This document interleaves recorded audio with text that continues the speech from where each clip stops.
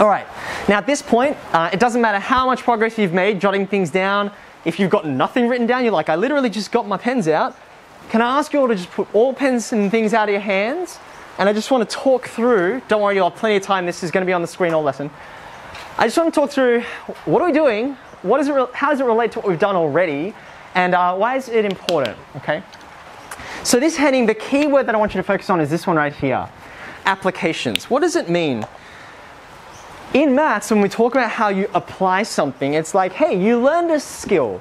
You know how to do a thing now, but what can you do with that skill? What kinds of problems or what kinds of scenarios can you apply that skill to? Now, you'll often see textbooks kind of divide up, you know, the development of skill with the application of this, but this is why we're spending a whole lesson on it. It's not because the textbook does that, it's because, and I actually invite you to do this after we finish this, which might take about 15 minutes, okay? I invite you to go and look up, and I'll even write this to give us all a prompt to do it. Go and get last year's paper,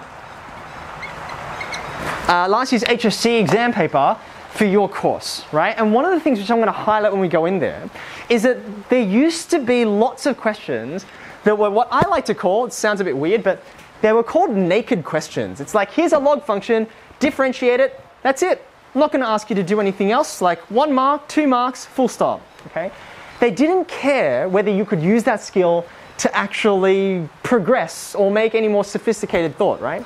Now the thing which, and I don't know if anyone's got like older siblings or friends who are a bit older, the thing that struck people last year when they opened the paper was there was a much smaller number of those just, here's an easy 1 or 2 marks, right? Some of the papers, or some of the questions rather, welcome Michael, you'd open up the paper and there'd be 2 full pages facing you, and it was just one question.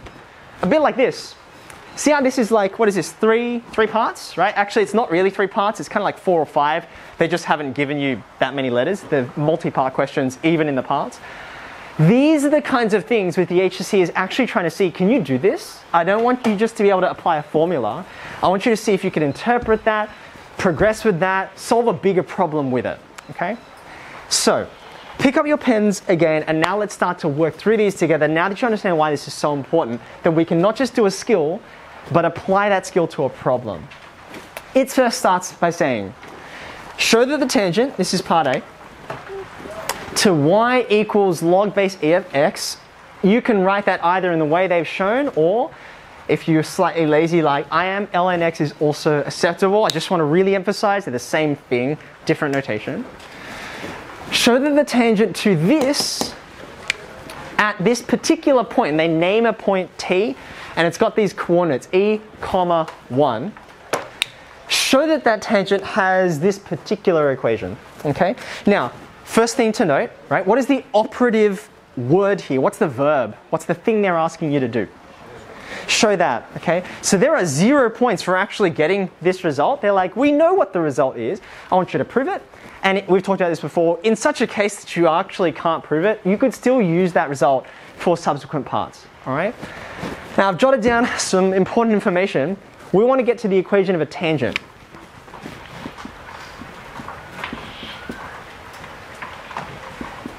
Okay? Now, you've been supplied the point through which the tangent passes. We need one other piece of information to get the equation of the tangent. Anyone want to give me a suggestion? Yeah, go ahead. Gradient. We need a gradient, right?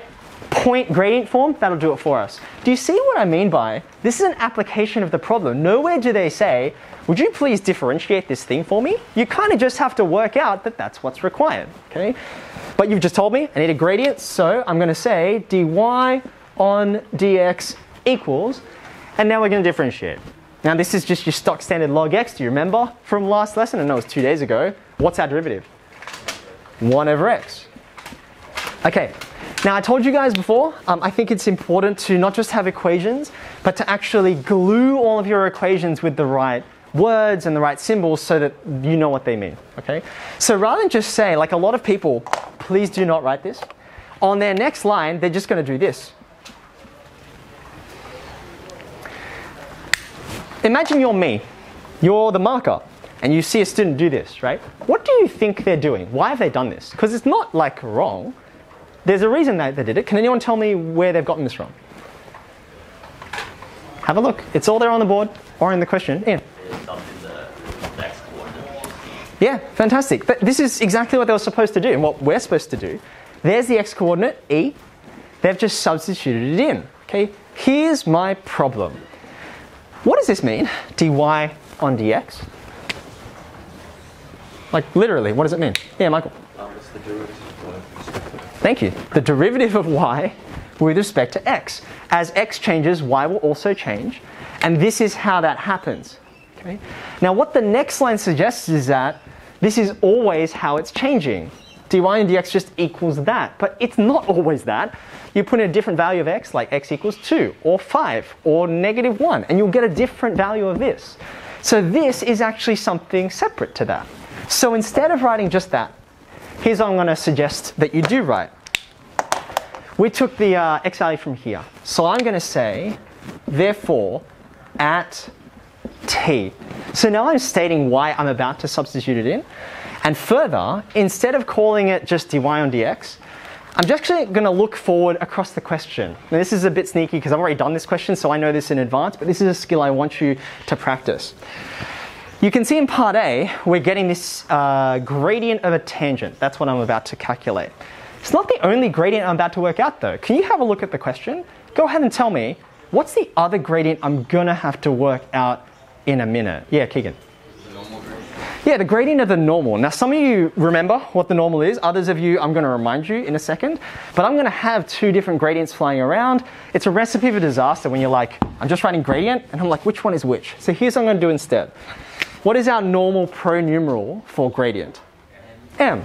So I'll say M, but I want to specify what M it is. So I use a little subscript, just written underneath there. The gradient of the tangent is going to be, and now I'm ready to do my substitution, 1 over E. Same answer, but this notation makes a huge amount of difference to what you're communicating, okay? I've got a gradient. Why did I do that again? Why did I get a gradient for? Define the equation. Yeah, I'm looking for an equation. I'll put it together with this point.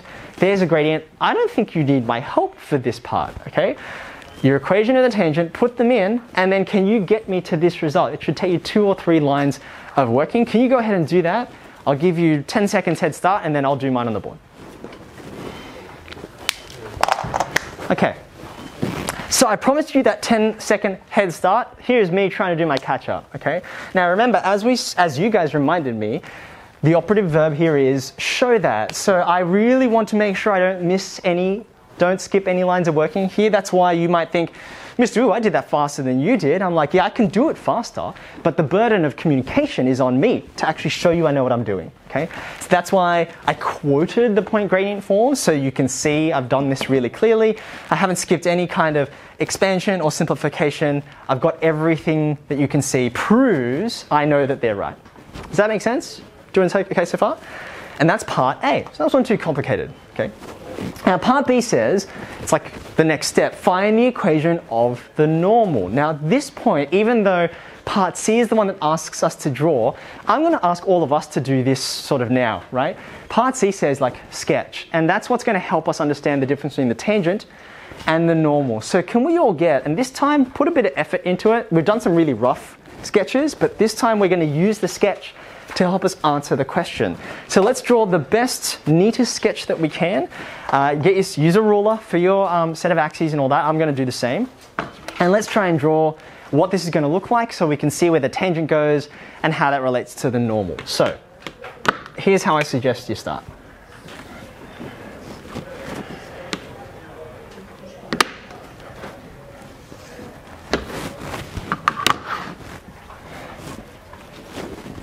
Chose the wrong red marker.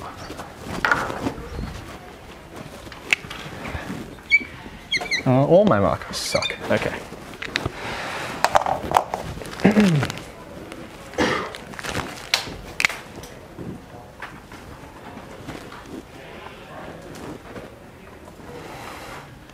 Okay. Now I haven't put much on here because at this point I actually want you to see the way in which I think through this to make this accurate, okay? I drew my set of axes, that's the easy part. Here's my y equals log x curve. And now I'm slowly going to put on the stuff that I've already known so that I can add on to it, okay? Now, this point T, where is it? This is the point at which I remind you that this number E is equal to roughly 2.7, right? Roughly 2.7. Now, I don't have to get this exact, but it's going to help me if my diagram is like accurate enough to work from, right? So have a look at this diagram, and where roughly should x equals 2.7 be? Where does it belong? Now, to get a handle on this, my suggestion is that you remember what that value is right there. What is the x-intercept of this log x curve? Any suggestions? Can I give you a clue? You guys remember we've been, Josh will see if your answer is right in a second once I give everyone the clue. Remember we've been comparing exponentials and logs a lot, right? This log curve is just the exponential curve, but it's been reflected, okay? Do you guys remember, you don't have to tell me, but do you remember what the y-intercept up there is? It's generally an easier number for people to remember. It's the same y-intercept as this x-intercept. Josh, do you want to tell us what it is? I'm not confident in my answer anymore. That's okay. Well, let's see. Who remembers what this y-intercept is over here? It's 1, right? Because if this is like, say, 2 to the power of x, 2 to the power of 0 is 1.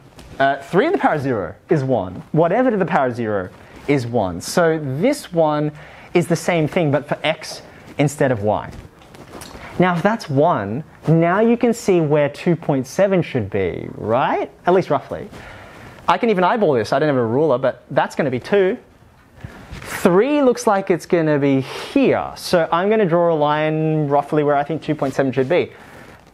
That looks about right to me. How do you feel about that? Ish? Okay. So that point right there, that's going to be T. Okay. Now, I actually, I've been a bit sneaky. I have not probably drawn enough of this. You'll see why in a second. But I can at least put onto here, and your ruler is going to be so helpful, I can at least put onto here the equation that I've already found.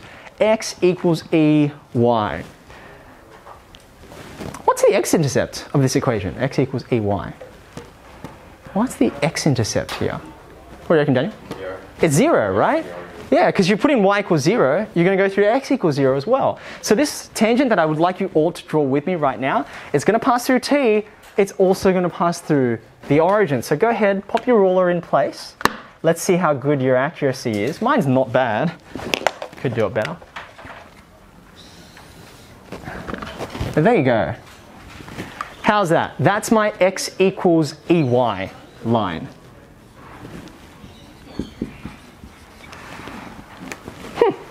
I'm actually slightly impressed because I eyeballed that. Anyway, so there's my tangent. Now you can see here, I'm going to use this as my way to illustrate what is this next thing we're going to work out, the normal.